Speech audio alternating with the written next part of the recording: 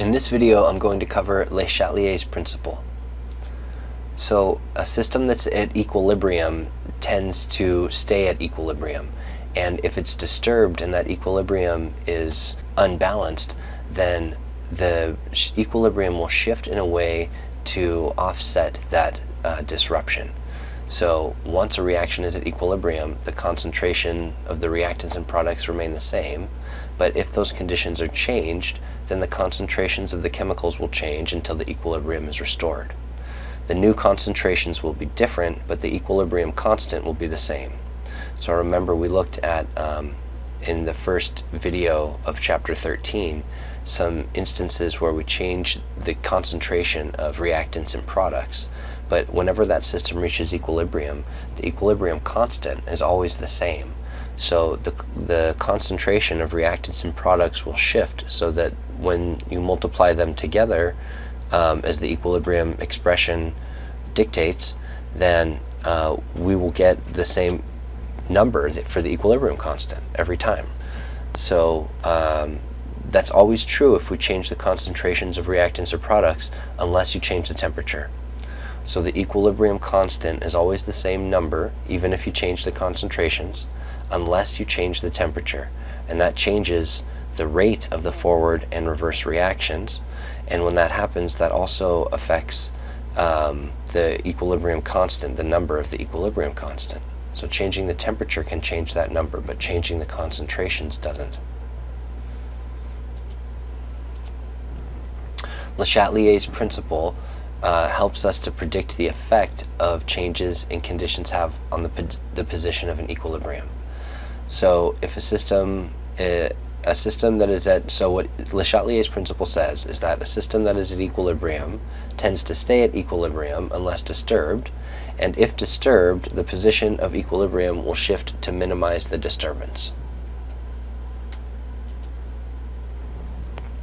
So if we add a reactant, if a system is at equilibrium and the reactants and products are balanced so that when they are multiplied and divided according to the equilibrium constant expression, they equal that number for K. So when that system is at equilibrium, if I add more reactant to the equilibrium, then when I do that addition, and what I'm actually calculating at that point would be Q, I would see that Q and K are not equal because I just added more reactant. The system was already at equilibrium, and then I added more stuff.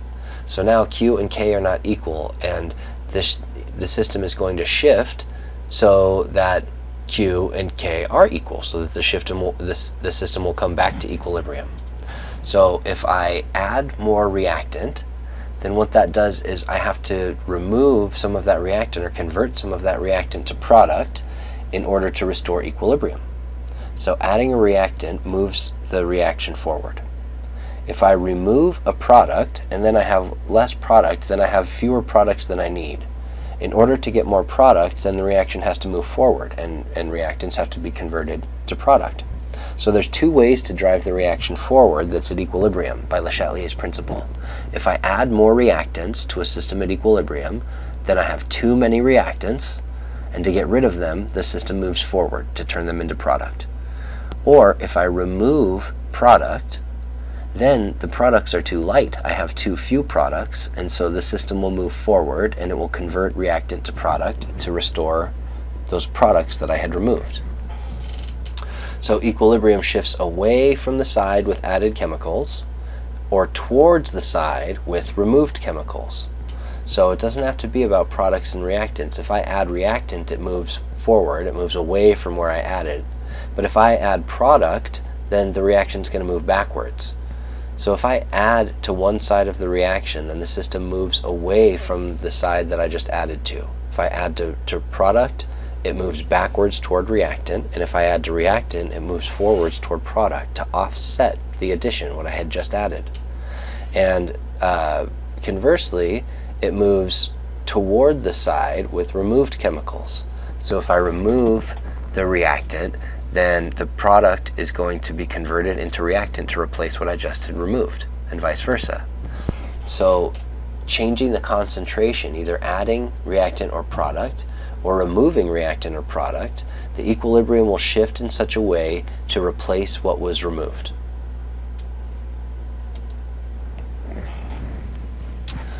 So here is one way that we could represent that. If I have a system that's at equilibrium and I add more NO2, then I have the system at equilibrium. Looks like it has one NO2 particle and two of these N2O4s, right? These gray ones are the ones that are at equilibrium. So when I add these three new ones, now I have too many products, right? I'm at equilibrium, I add product, I'm adding more NO2. So if I've added NO2 and now the system has too many products, then the reaction has to move this way to remove those products that I had just added to rebalance the system.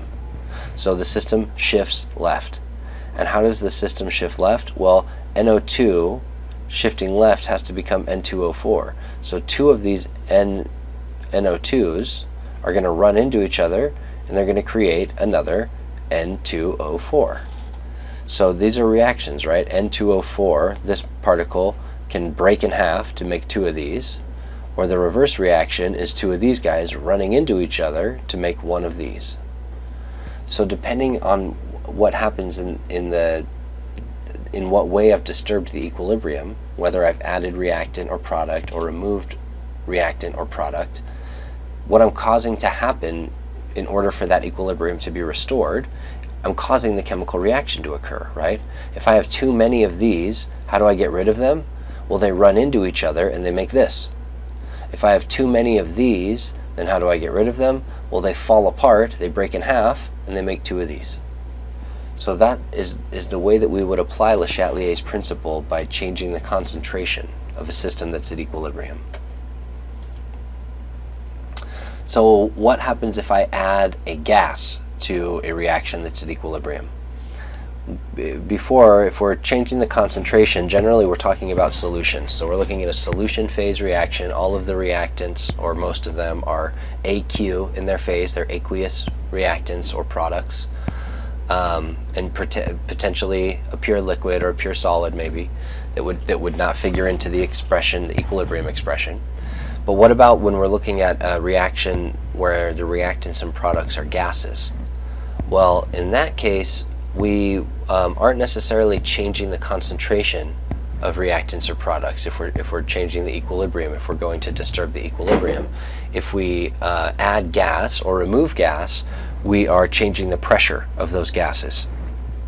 So if I add a gaseous reactant to a reaction that's at equilibrium, then I'm increasing the partial pressure of that reactant. So increasing the partial pressure is going to basically change the equilibrium in the same way that it would if I were adding increasing the concentration of an aqueous solution. So if I increase the concentration of reactant, then it shifts away from reactant toward product to get rid of what I just added. So the same is true of a gas. If I add a gaseous reactant, I'm increasing the pressure in the same way that I would be increasing the concentration. And so the equilibrium is going to shift away from the addition, away from what I had just added. So increasing the partial pressure of a reactant does increase its concentration if we consider that the volume of the gas is constant, and it does not increase the partial pressure of the other gases in the mixture. So remember that if by Dalton's law, if I add two gases together, then their partial pressures remain independent. So increasing the partial pressure of one gas by adding more of that gas does not affect the partial pressure of the other gases that are in the mixture.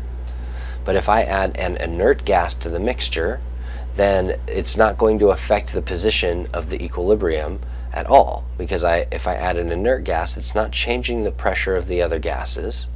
And an inert gas, what that means is one that does not appear in the equilibrium. So if I have A plus B goes to C, and then I add gas D is not in that reaction. So gas D, adding it or removing it, does not affect the equilibrium. What if I change the volume? So if we are talking about a system that's at equilibrium and it's a system of gases, then changing the volume will change the pressure of all of those gases.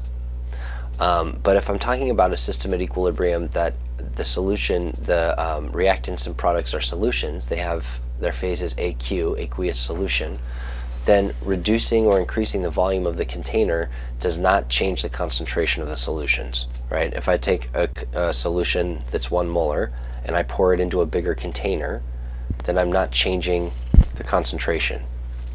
But if I take a gas that's contained in a 100 milliliter flask, and then I put that gas into a 200 milliliter flask, and I've just changed the volume of the flask, it does change the pressure of the gases, right? The gases have a bigger space to move around in, they're going to hit the walls less often, and if they hit the walls less often, then the pressure is going to decrease.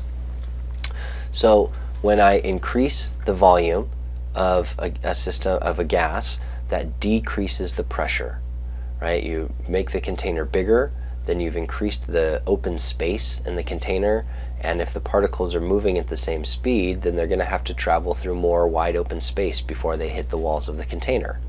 So they'll hit the walls of the container less often and the pressure goes down. The opposite happens if I decrease the volume. If I take a system that's at 200 mils and I squeeze it down into a flask that's at 100 mils, then I've taken those particles and I've reduced the open space that they have to travel through, and therefore they'll hit the walls more often, and therefore the pressure will go up. So changing the volume is actually changing the pressure. And if I change the pressure, then I'm actually changing the pressure of the products and the reactants. And so if I change the pressure of the products and the reactants, then in which way will the equilibrium shift? Because now I'm basically adding product and reactant. So by doing that, I'm increasing the total pressure in the system. And so Le Chatelier's principle says that a system at equilibrium moves to decrease the effects of that change. So by decreasing the volume, I've increased the pressure. And so Le Chatelier's principle says that system wants to decrease the pressure that I just added. So the way the system reduces the pressure is to reduce the number of gas molecules in the container. So if I have some particles in a container and I decrease the volume of that container, then I've kind of squeezed those particles together, and now they're going to hit the walls of the container more often because there's less space for them to move around in. So that's going to increase the pressure. And remember, the pressure is how many particles hit the wall per second, for example, and with how much force they're hitting the wall. That's what contributes to the pressure. So if we can decrease the number of collisions in the wall per second, then we can decrease the pressure. So one way that the system can do that is by converting converting one type of gas into another type of gas based on the equilibrium. And the way that the system does that is that the equilibrium shifts to the side with fewer gas molecules.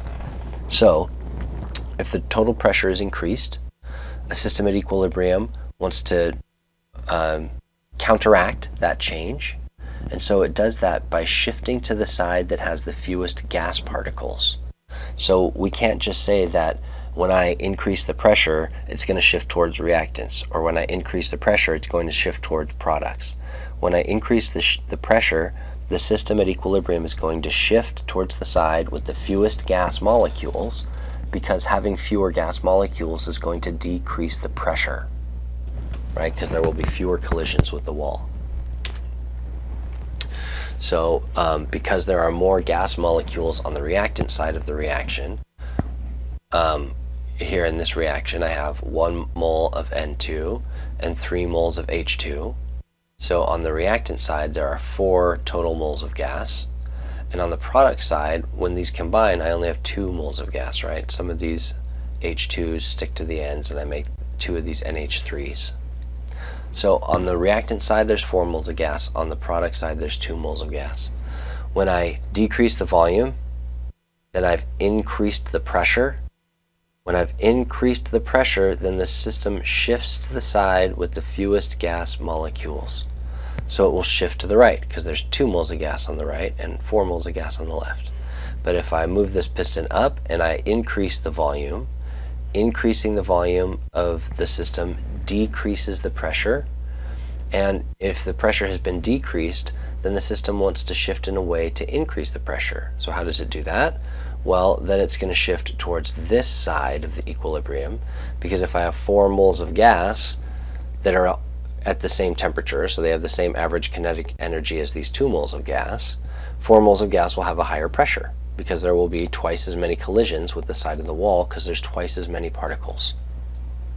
So increasing the volume, or changing the volume I should say, changes the pressure. When you change the pressure, the system changes either toward the side with fewer molecules of gas or toward the side with more molecules of gas.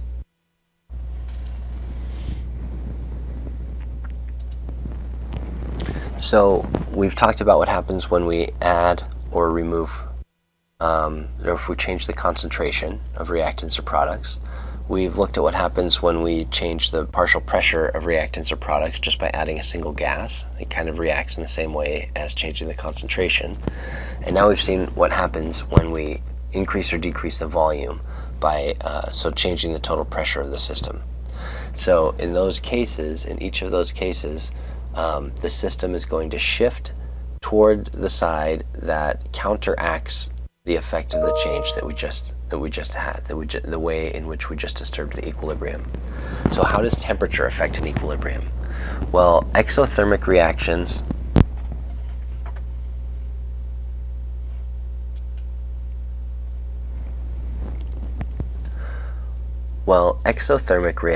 are those that release energy as heat, and endothermic reactions absorb energy as heat.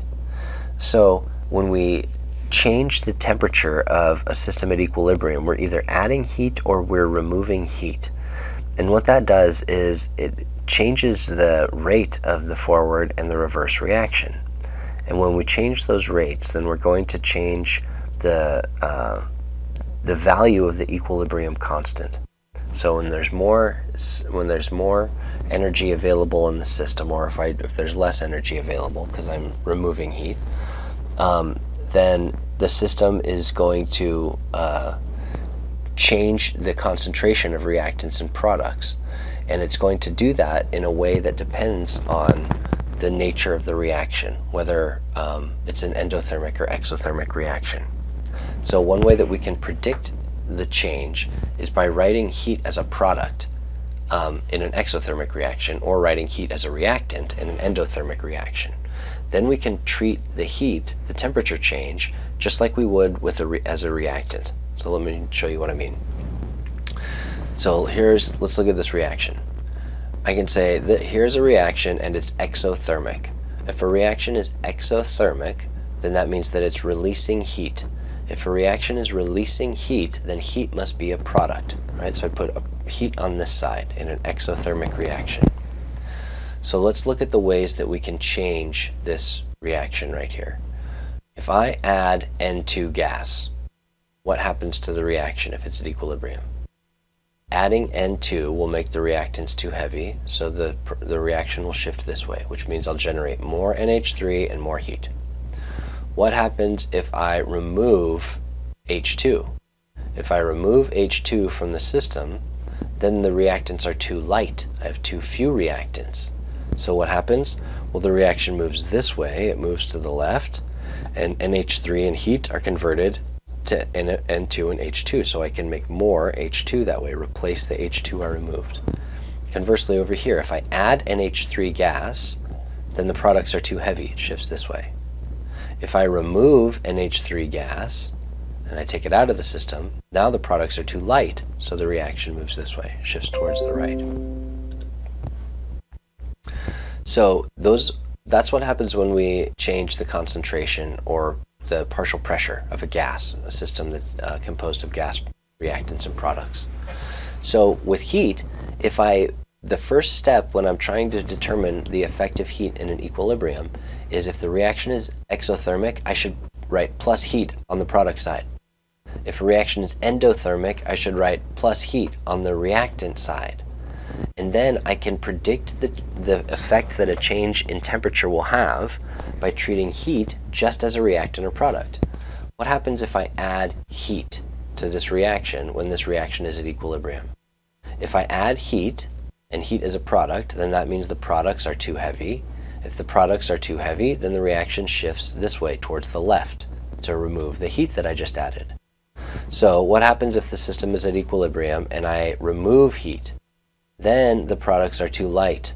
I've removed some of the products, heat being one of the products, so if I remove the heat, then it's too light and the system is going to shift to the right to replace the heat that I just removed.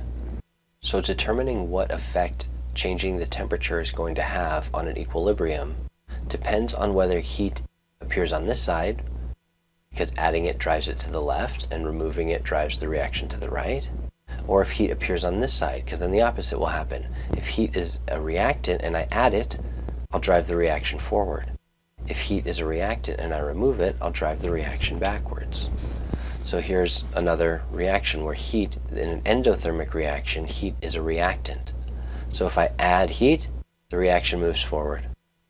If I remove heat, the reaction moves backwards to replace the heat that I just removed.